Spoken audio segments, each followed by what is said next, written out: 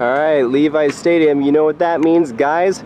We're at California's Great America, and I am very excited because today we're going to be riding that beauty over there, Railblazer. So for those of you that don't know, this will actually be my first ever Raptor coaster by RMC, and what's kind of special about this is I actually got to see the Raptor track before it was unpainted and unfinished when I was at the RMC factory just about a year ago. And so I've kind of seen this coaster before it was constructed, so I'm really excited to finally ride it. And it's been about almost 2.5 years since I've been to this park, so this is pretty cool to be here. And I'm not gonna lie, I'm pretty tired. Today's been a crazy day. I got 3 hours of sleep last night and then went and walked around San Francisco for a while, and that was after flying in this morning. And now I'm here, and the park is only open, well, it opens at 7, so I can't actually bring you guys much day footage. As you can see, the sun is already coming down, and it'll be open till 1 a.m. So it's gonna be a very long day for me, but I'm very excited. I'm excited to get back on Gold Striker, flight deck and whatnot, and Vortex has since been converted into Patriot, so I'm excited to check that out. So you guys will really get to see my first reactions to Railblazer, so let's go inside. All right, we are in the park at the rope, waiting for the opening ceremony. We got this great view of Railblazer. I'm so excited. Also, Gold Striker looking great. This is really cool. First impressions, I mean, these pumpkins outside are huge. I was a little bit disappointed. I was expecting the water to be red, like blood. I guess Six Flags Great America does that and not California's Great America, so I don't know. I just thought it would be red, so that was a little bit of disappointment. But we'll try to do some aces if we can, but again, I mean, going straight for Railblazer. I'm so excited for this thing. Rope drop, ran all the way here. This thing is huge. I'm very out of breath now. All right, we ran to Railblazer, and it's not open. Yeah. So, we're in here. It looks very nice, though. I'm tired. But actually, it looks like not everyone ran here, so should be decent. We'll see, though. Keep your fingers crossed that it doesn't get stupid long. All right, line's moving. We're in, about to ride Railblazer.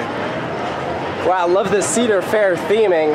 Looks like Steel Vengeance. Really This is exactly what is in Steel Vengeance's queue. What's something that's crazy, this ride does not have lockers. Most Cedar Fair new coasters being built all have lockers. This one has been, so that's kind of cool. We can bring our bags in. Look at this hashtag rockwork. That's so cool. Look at all that theming in the station. Yeah. All right, back row. Look at this thing. And we got a bunch of enthusiasts on this train. This is gonna be hype. I'm so excited. All right, I'll report back after we're off.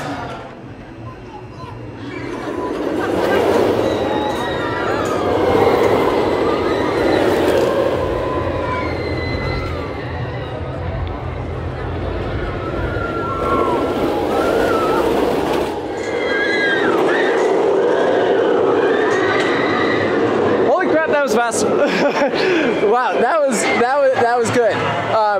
It was shorter than I expected, but I mean, obviously, like, it's a short ride. I mean, anyone could tell that, but like, man, I mean, back row, that thing whips you over, and yeah, that's something worth getting back in line for again. Like, yeah, that was fun. I mean, first ever Raptor.